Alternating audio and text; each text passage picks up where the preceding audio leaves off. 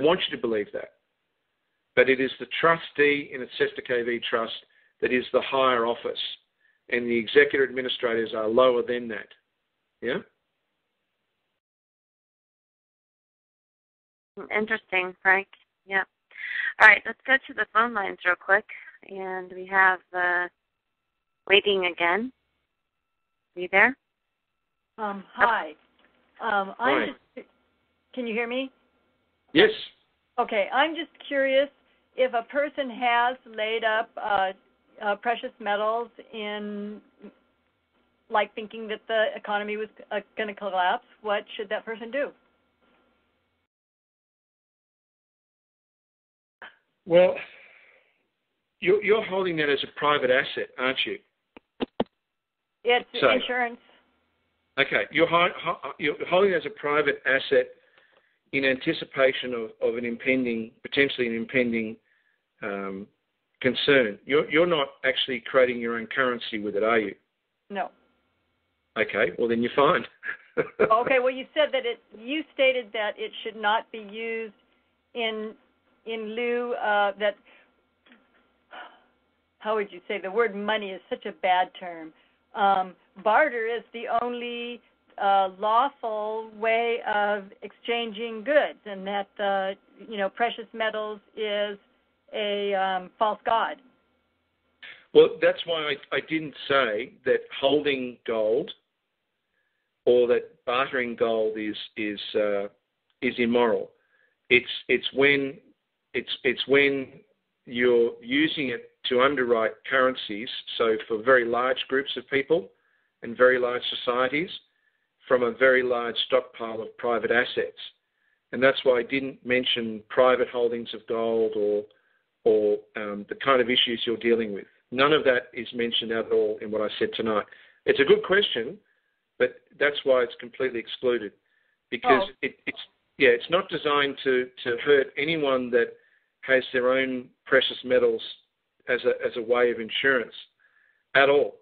It's merely stating that right now, right this moment, the parasites are absolutely flat out trying to promote gold as returning as an underwriting so that they can collapse the currencies, cause mass recessions, and regain control and wipe off their debts.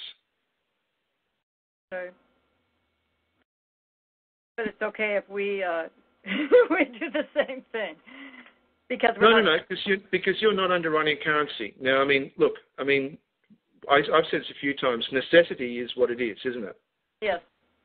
I mean, if you subscribe to the fact that there is a certain biblical aspect to causing gold like salt to be rendered tasteless or worthless to these parasites, these people that worship it as their god, you would subscribe to that as a historic thing to eliminate their power, yeah?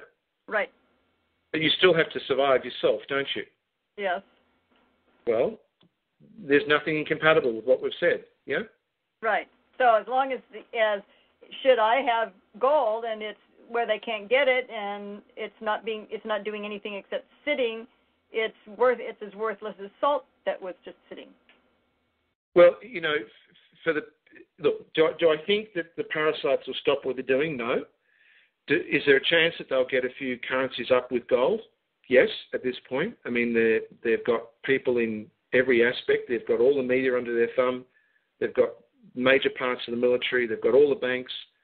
So everything's looking at this point that the parasites can't be stopped except for their own stupidity and arrogance and incompetence. But in 6 months' time or 12 months' time or whenever what we are putting in place becomes more known to the point that people realise that gold can't be underwritten because it has always been abused, then it's only at that point that gold loses its value. But up until then, it probably will increase in value. So it's up to you. I mean, you do what you have to do to survive. That's part of competence, isn't it? It's part of standing up, yeah? Yeah. So good on you. Okay. Thank you. Great. Thank you for the good questions so far, everyone, and thank you for your participation. We have a next caller. Hopefully I got the right one this time. Waiting again. Are you there? Yeah, this is Waiting Again. Hello? Yes. Yes, I tuned into the call late. Can you give me the website address again, please? Yeah, one-heaven.org. And a copy of this call will be on the university.ucadia.info as well as TalkShoe. Okay? Okay, thank you. Good on you. Yes. All right, back to, looks like Ron has another question. We'll get to Ron here. Hello, Ron. Hi, Frank. Ron? Several weeks ago, you had explained several naturally occurring problems that would happen with Earth, like earthquakes, volcanoes. You had suggested that we stay away from certain areas, right? Remember that? Yes. Were you referring to the pass-by of Planet X, or is there some other force happening that we're unaware of? Yeah, I know people talk about this Planet X issue, and there are orbiting asteroids that are the size of large moons, and if you want to call Pluto, which is smaller than the moons of Jupiter, a planet, then you can certainly call some of the orbiting asteroids that orbit anti-clockwise around the Oort clouds, Planet X. But it's a bit of a long theory. The principle we're dealing with the Earth is the following: the enormous forces of the Earth's core is a iron magneto. It generates huge electromagnetic forces internally, and it interacts with the external forces, but there is an insulation of our crust, and our crust is the very, very thin insulation between the external forces and maintaining the integrity of the magneto system that keeps our Earth a living planet. If the crust does not rotate on the same principle that a farmer would rotate their land, then the integrity of the crust will fail. And if the crust fails catastrophically, then literally you would see the breakup of the crust and the breakup of the atmosphere and the loss of the crust. The same as looking at the Mars has lost over time its crust. It was attacked by some catastrophic event, and it lost its part of its crust. So we would see that kind of catastrophic event, and it would cause incredible upheaval on the Earth, and it would certainly cause the death of life on Earth, of any higher life. So the Earth needs to rotate its crust relative to the core.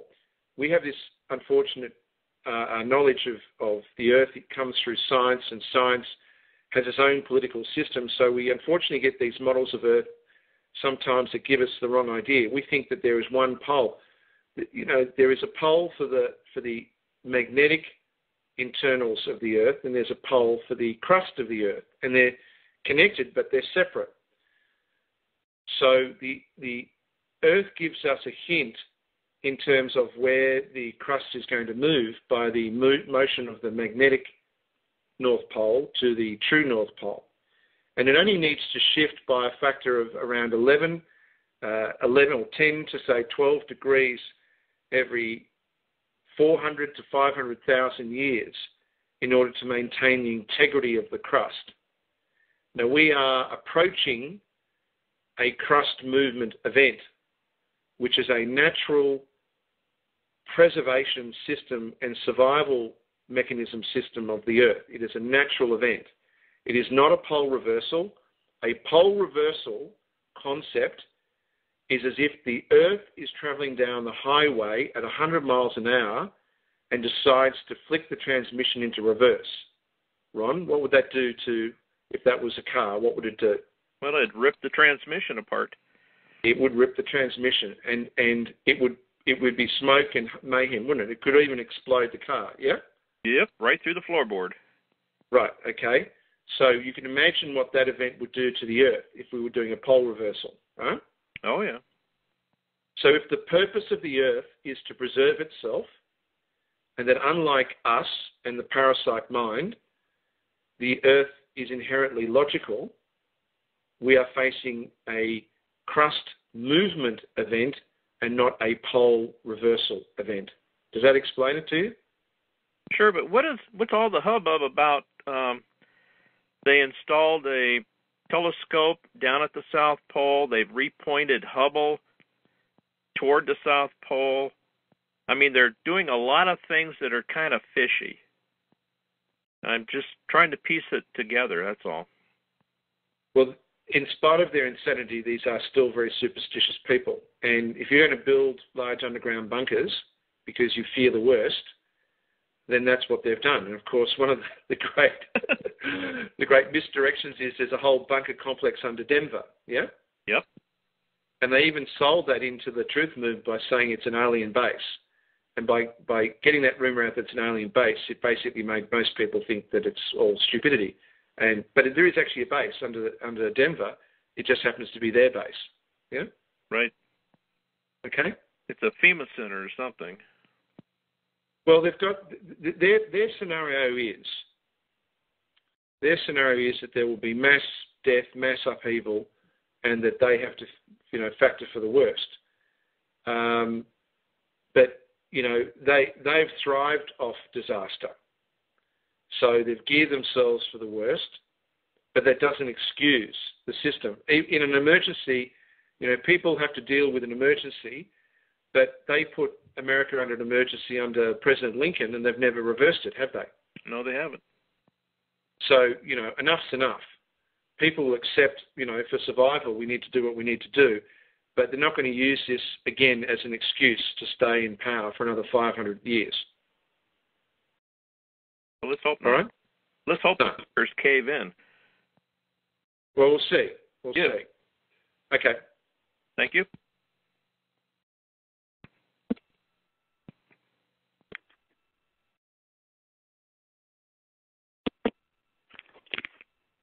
You there, Terry?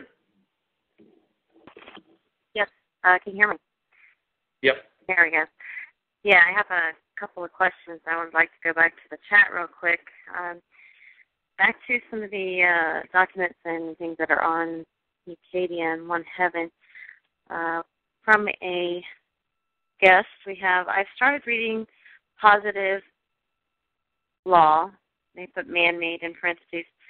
On One Heaven, how should capitalized words be treated as opposed to all lowercase words?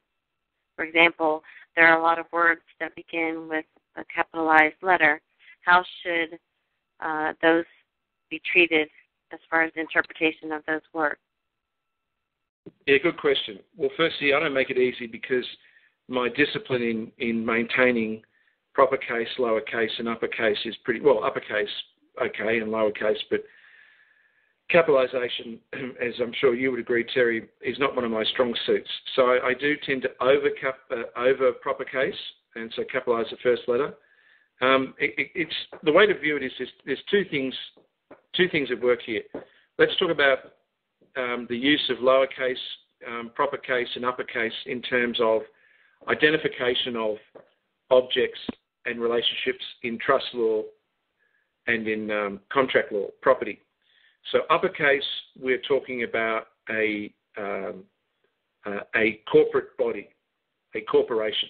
And uppercase has been, as a convention, largely reserved as the body corporate of a trust, otherwise known as the corporation, for at least the last 100 years or so, or more than that, on tombstones, for 150 plus years. Proper case is reserved for positions and title, and lowercase is reserved for, if you like, the true name of the object. So, if I'm talking about the flesh of Franco Collins, I would be in lowercase. If I'm talking about the office of man, it would be in proper case, and if I'm talking about the